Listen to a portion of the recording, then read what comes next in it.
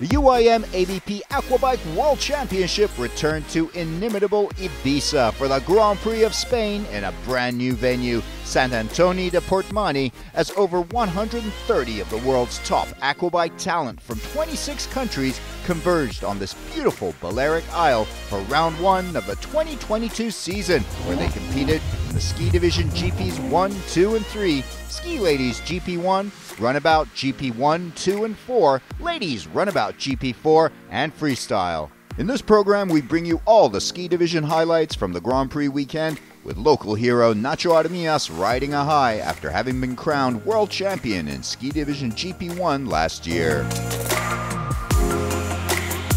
Sant Antoni de Portmany is blessed with over 18 kilometers of incredible beaches and turquoise Mediterranean waters that make this an ideal location for water sports, holidaying, and just general fun.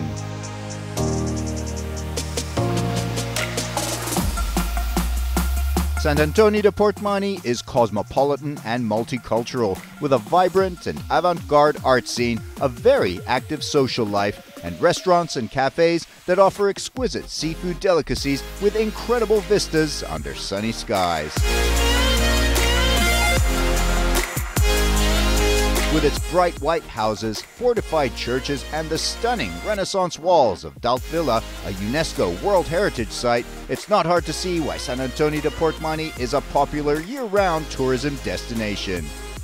But Sant Antoni also has a fantastic nightlife that begins in the evening on the Sunset Strip, centered around legendary venues like Cafe Mambo, which hosted the Aquabike Freestyle Show and where some of the world's top DJs perform on a regular basis.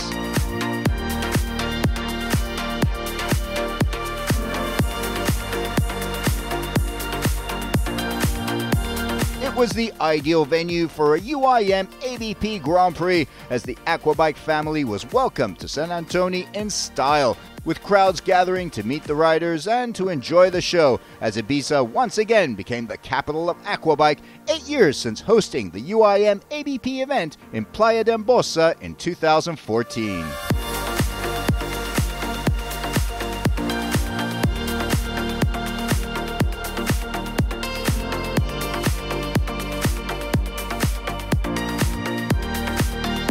The Grand Prix of Spain circuit was another classic UIM-ABP challenge with tight technical stretches and challenging waters for riders of all categories.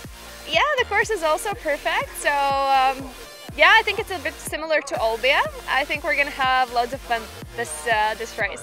The course is a great course. It's rough, so it's a little bit challenging, but the buoys are great, the course is great, and it'll make for a good race.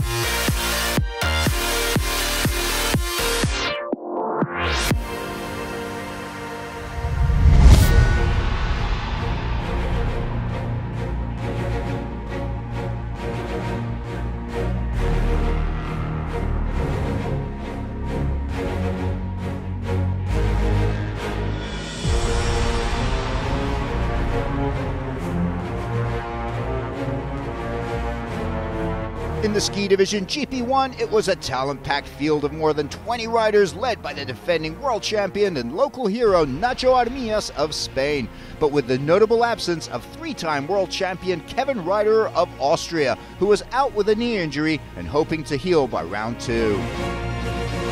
With his biggest challenger sidelined, Nacho Armias was keen to start his title defense in fine form with the local support behind him. Yeah, I just want to wish Kevin a good recovery, speed recovery, and hopefully we can have him back. And I'm super grateful to be here racing in Ibiza, in my home country, with my friends around, my family, so it's super nice.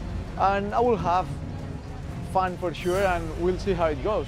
The free practice was so fast, so I'm hoping for a fast pole position and really good battles in the motos.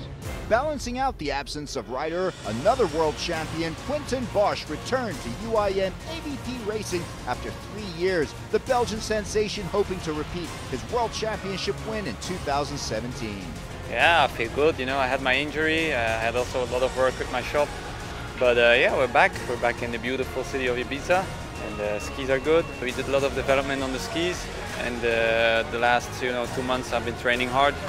So we'll see how it goes. Joining a European-dominated field for the first time were two USA-based riders, Devin Farthing and the world-famous Dustin Motsuris, who was ready to take the fight to the Europeans. I'm super excited to be here. Obviously, it is my first UIM, but I've wanted to do some of these World Championship races for a long time. They feel like a bucket list race, you know, so for me, super exciting, a breath of fresh air for me, and yeah, I'm excited and I'm ready to give it 110%. It was a star-studded list of riders competing in the Triple Moto GP1 showdown, including the likes of the Prix brothers, Morgan and multiple world champion Michael Prix, as well as Axel Courtois, Daniel Sve Andersen and Anders Keller.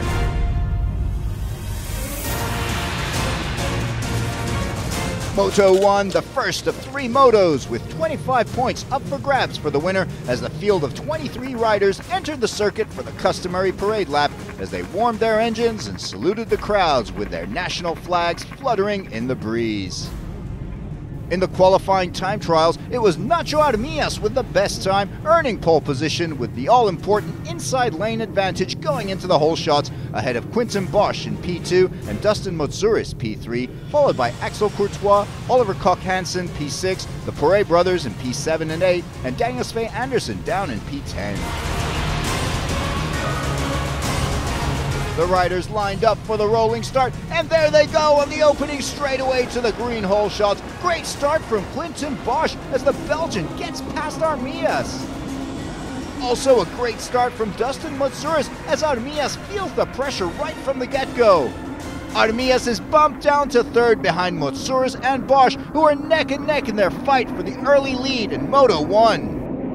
Frenchman Valentin Dardillat putting the pressure on his compatriot Axel Courtois, and Dardillat gets past the veteran rider to move up into 4th place.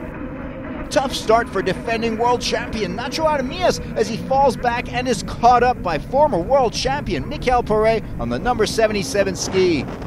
But it's Quentin Bosch who is first past the hole shots and into the circuit, leading the race as they enter lap 1. The duel between Courtois and Dardillat continues as Courtois catches and passes Dardillat to reclaim 4th position just before they enter the parallel split course. Bosch is first into the split, racing hard and tight, knowing these early laps are crucial. But Bosch has his work cut out for him as Motsuris slaloms fast and aggressively in the green track, taking the fight to the Belgian in the blue. It's close, but Bosch manages to keep his head down and focus on the task, holding off the Arizona-based South African rider Dustin Motsuris. Bosch is given chase by Motsuris in 2nd position, Armias is 3rd, Courtois 4th, and Valentin Dardillat 5th. In 6th position is Danish rider Oliver Koch-Hansen, with Michael Prix in 7th as the field of 23 riders enters the 2nd lap in this 15-minute plus 1 lap race. Further back in the field is a battle between Czech rider Lukas Binar and Danish rider Anders Keller. Binar getting the better of the Dane, who tumbles in the rough waters, and that drops him down 4 spots before he can get back up and running. But Keller is forced to retire. A brother-on-brother showdown as Michael Prix overhauls his younger brother Morgan to move up into 7th position. Representing Hungary this weekend. Meanwhile, another Belgian rider, Anthony Bernot, passes Daniel Sve Andersen to move up into 9th. Another rider out of the race, it's Andrea Guidi of Italy, whose Moto 1 run comes to a premature end. Bosch looks sublime out in the lead and totally at home in the choppy conditions as he opens a gap and eases through the parallel split course in the final lap. It's a sensational return to UIM-ABP racing by Quentin Bosch, who throws down the gauntlet and wins Moto 1 in style, passing Armias at the start and never looking back. Great win by the Belgian. Second only to Bosch, Dustin Motsuris is runner-up in his first ever UIM-ABP Grand Prix. Great result for the South African, who demonstrates that he'll be a force to be reckoned with in 2022. Armias makes a late surge to try and pass Motsuris, but the Spaniard will have to settle for 3rd in Moto 1, with 2 more motos to go. Moto 1 results: Bosch, Motsouris, Armias. Then in 4th, it's Axel Courtois, Dardia 5th, Hansen 6th, the Prix brothers, Morgan and Mikel 7 and 8, with Bernaud and Anderson filling out the top 10.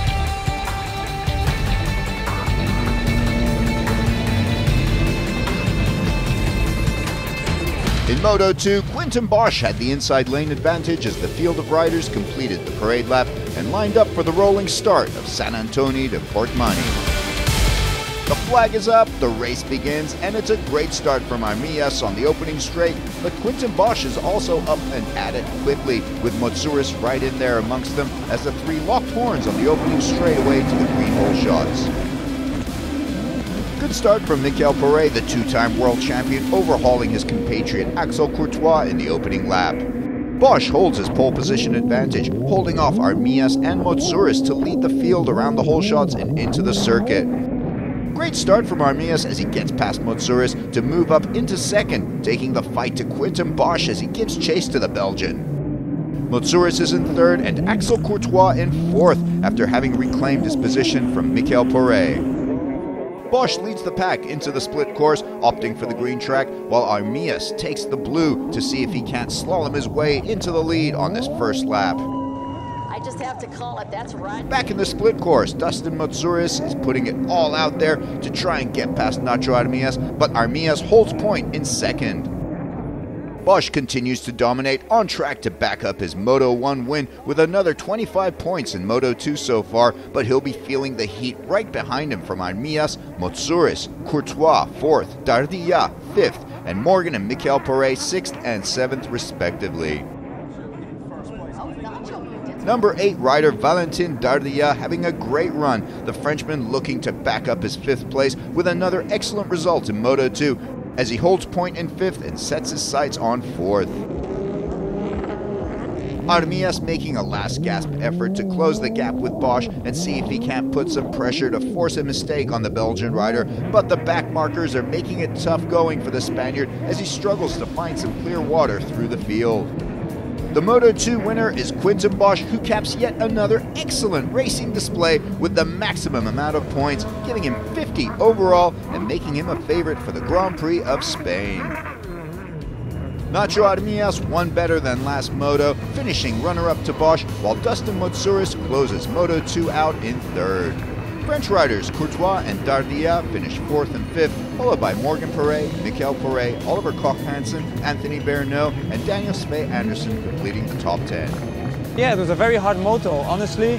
Nacho was very fast, and yeah, I tried to get a comfortable lead, but I couldn't have one, so I had to really be 100% focused all race, and yeah, luckily I got the win, so yeah, can be happy.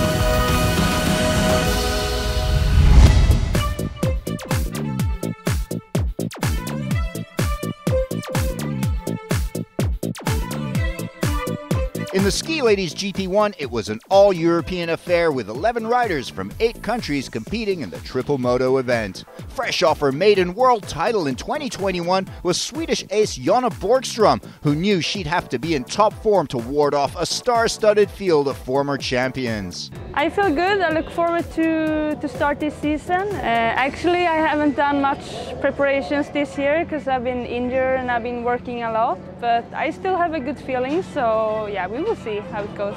One of the favorites for the title in Ibiza would no doubt be Jasmine Praus of Estonia, who has finished on the year-end podium the last 2 seasons running and is hungry for a first-ever world title in 2022. I feel very good. I feel we were prepared. I had a race last weekend. It went very well. I think the ski is good and the track was amazing today in training. Another title hopeful is 3-time world champion Emma Nelly Ortendal, who finished runner-up behind her Swedish compatriot Jonna Borgström last year by just 7 points, and she's keen to add a 4th gold medal to her collection. For this season, I've been going back to the basics. I've been switching my ski from the Commander to the Kawasaki, so I feel more stable. So I'm excited to see where I'm at in the racing, but I love the waves here, and yeah, I'm ready to race. The 2018 world champion Krista Uzare of Latvia overcame a serious injury a few years back and was in full form for the GP of Spain. There was yet another former world champion in the mix, back after a year's absence, 2020 world champion Jessica Chavannes of France. With the likes of Lisa Kozan-Battaglia, Janina Johansson, Johanna Grassa, Virginie Morlaesch, Benedikt Dranje, and rookie Swiss rider Anaïs Mischler all in the mix, it promised to be one of the most competitive fields ever in the Ski Ladies GP1, but with the notable absence of Estelle Perret, who was out with a broken foot.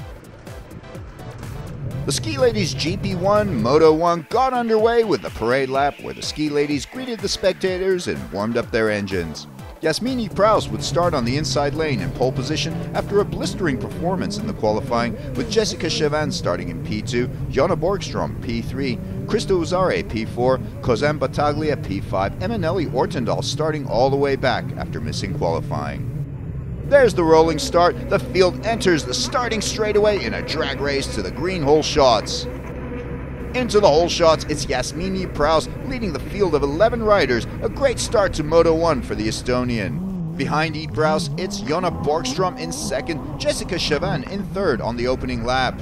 Prous leads the field into the parallel split course, Prous in the blue track, and behind her is a slalom showdown between Jonna Borgström in the blue and Jessica Chavannes in the green track. Borgström gets the better of Chavannes and moves into second position ahead of the French rider. As the waves get bigger and as Chavannes presses on, Borgström comes to a stop. She struggles to get back up, and she does it. Borgström back in the race, but she's dropped to third, losing second position to Jessica Chavannes. Meanwhile, out ahead, Jasmine Prous is racing hard, determined not to give up the lead. But Jessica Chavannes is not backing down, taking the fight to Prous and keeping up the pressure on the Estonian rider, but Prous has a handy little lead. The final lap, Prous comes out of the split course with lead intact, but Jessica Chavannes is close behind. Prous does it. She holds off Chavannes and takes the Moto 1 win and 25 points. Chavannes a close second, with former world champion Krista Uzare of Latvia third. Ortendal fourth, Dranje fifth, Virginie Morlaesch sixth, Jonna Borgström barely managing seventh. Tough start to her world title defense.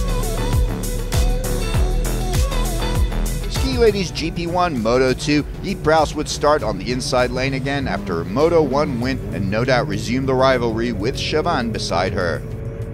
There's the rolling start to Moto 2, Prous quick out of the gate, but with Chavannes also racing hard to keep up with the Estonian ace as the riders thunder to the green hole shots. Prous leads the pack into the circuit, and she is first into the split course, taking the green track with Jessica Chavannes in the blue and Eminelli Ortendal in third, both in close pursuit of Prous in the lead as they come out of the parallel course. Behind the leading three riders is Latvian Krista Uzare in fourth, trying to push for the top three in the early stages of this 15-minute plus 1 lap race.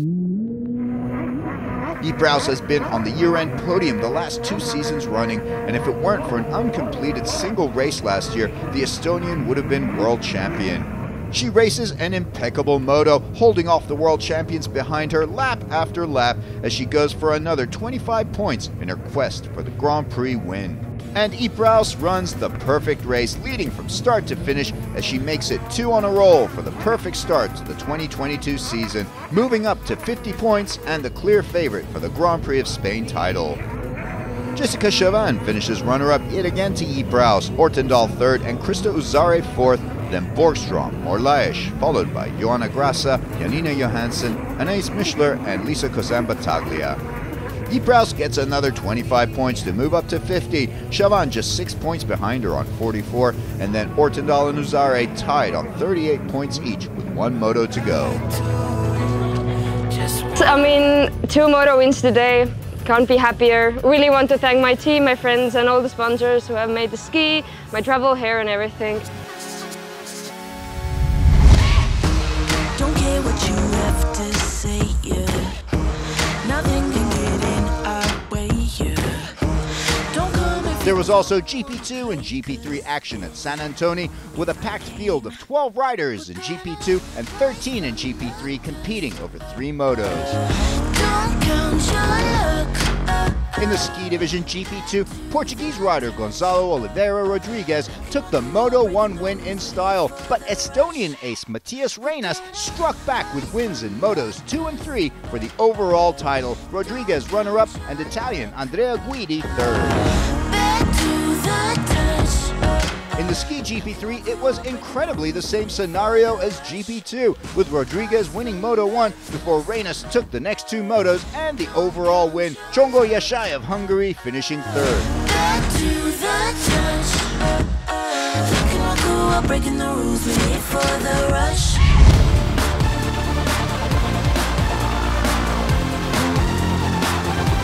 The third and final moto of the Ski Ladies GP1 was raced the next day, and it would decide the Grand Prix of Spain. Following the Moto3 parade lap, the riders lined up for the rolling start. The flag was up, the race was on.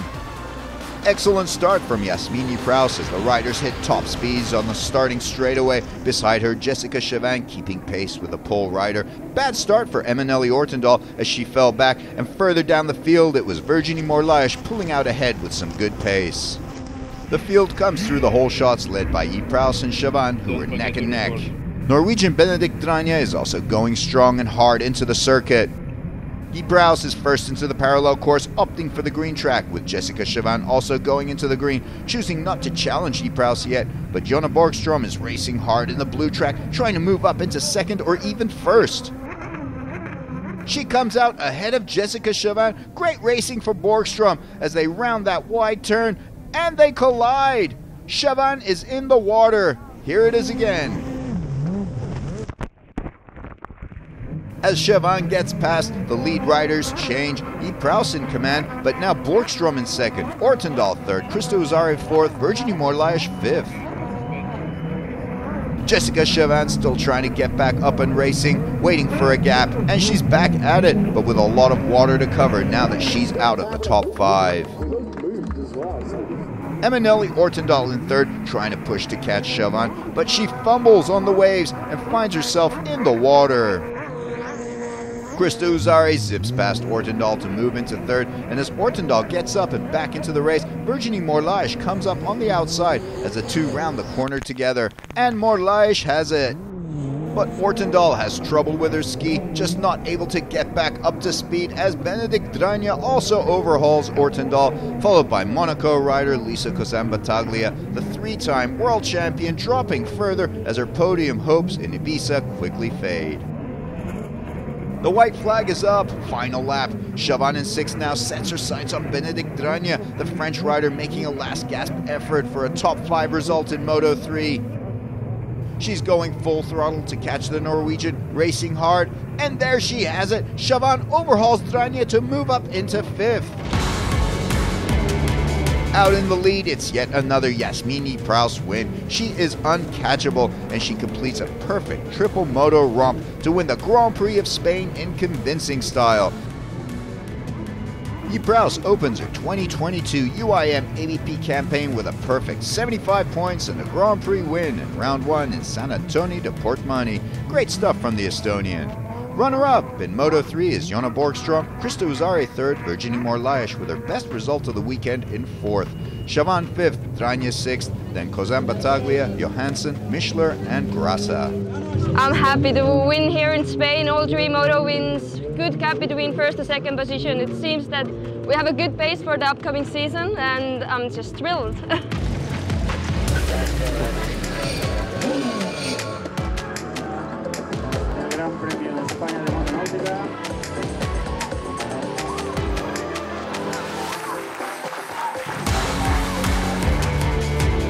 In the overall standings, Yves Prous is the Grand Prix of Spain champion and world standings leader. That last lap, 5th place, earns Chauvin the second step on the podium as runner-up, with Krista Uzare third ahead of Borgström.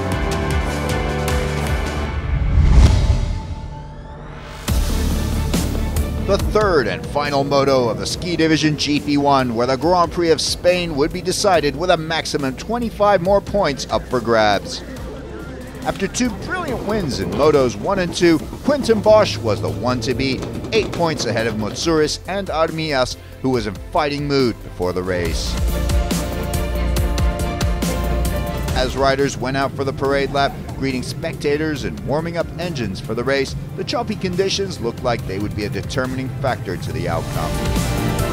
Riders lined up for the rolling start, and there they go! Anders Keller falls back at the start, while Nacho Armias has a good launch, keeping right up there with race leader Quinten Bosch in the first lane. Once again, Bosch was first of the whole shots, leading the field into the circuit on the opening lap, but Armias was right up there with him, and then Axel Courtois, but with Valentin Dardia flying up behind Courtois in a bid to nab third. Bosch leads the field into the split course, opting for the green track, and Armias also goes for the green, not rushing to try and get an early jump on Bosch. As Bosch leads with Armias close behind, and then Courtois also moving close, it's Dustin Moutsouris who charges out of the split and slots himself into third as they all come out of the split course. Courtois falls back to fourth, but Dardia is challenging him for the position, the two going neck and neck. But Dardia is the winner. He slips past Courtois to move into fourth position. Courtois bumped down to fifth.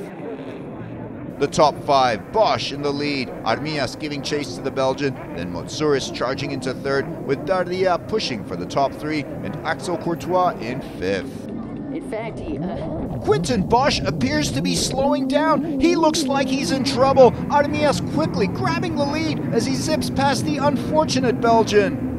As the field passes him by, Bosch watches his hopes die as his ski breaks down in the middle of the parallel course. Bad luck for the Belgian, but that's motorsports. The Moto and the Grand Prix was now wide open. Armias with the lead, but he would have to hold off Moutsouris to take the title. The two riders even on 42 points going into Moto 3. Behind Armias and Moutsouris was Dardia in third, vying for a possible podium after two fifth-place finishes, 32 points from the first two motos, with Courtois also on track for a podium after Bosch's exit, having 36 points going into Moto 3. This is Moutsouris' last chance to try and pass Armias for the overall Grand Prix win, as the South African rider gives it all he's got in the rough conditions. The parallel split course, can Moutsouris do it? Armias has a lead and is riding flawlessly, his sights set on the goal. And time runs out for Moutsouris. Nacho Armias takes the Moto 3 win and is the Grand Prix of Spain champion for 2022. Dustin Moutsouris is both Moto 3 and overall runner-up, with Dardia finishing third in Moto 3 ahead of Axel Courtois fourth. Then Hansen, Morgan Perret, Bierno, Anderson, Keller, and Piscaglia rounding out the top 10.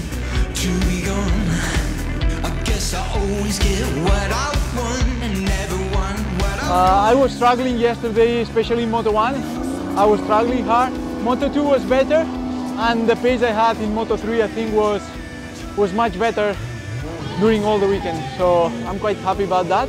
Also, for sure there is room to improve, but yeah, it's the first race and it's still a lot of work to do, so let's go.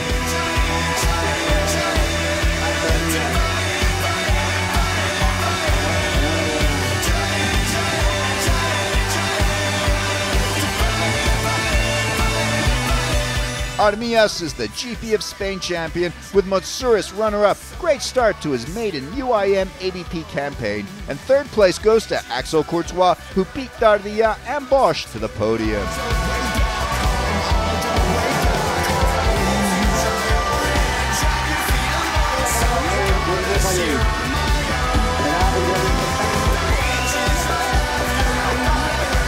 That concluded the opening round of the 2022 UIM-ABP Aquabike World Championship from beautiful Sant Antoni de Portmany. See you in round 2.